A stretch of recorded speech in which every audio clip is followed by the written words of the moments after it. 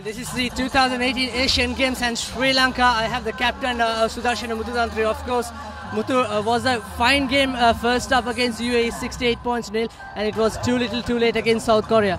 Yeah, I think the main reason was our start in the second game, because I think we came out of the half very slow. So we gave away 2 quick tries in the first half, and that's the lead that they kept holding on to until the end of the game. But I thought compared with the first half, then again in the second half we picked it up hard, and then we came close again. But a few mistakes led us to give the game away. But that's I think a very good learning experience for us for tomorrow, because either way, all these teams are strong, and it can come down to any second or minute in this 7th game, so it can turn around very quickly. So first up tomorrow will be Afghanistan for us. So I think that's our main focus.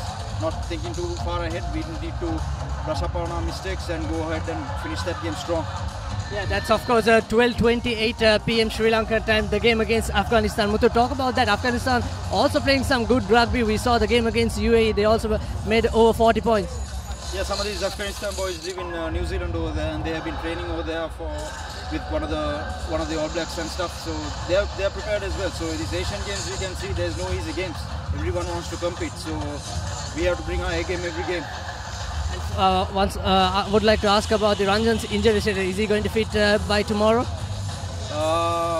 It's highly doubtful, but we have to face what's laid before us. So and just take it up with the team and just play for him as well.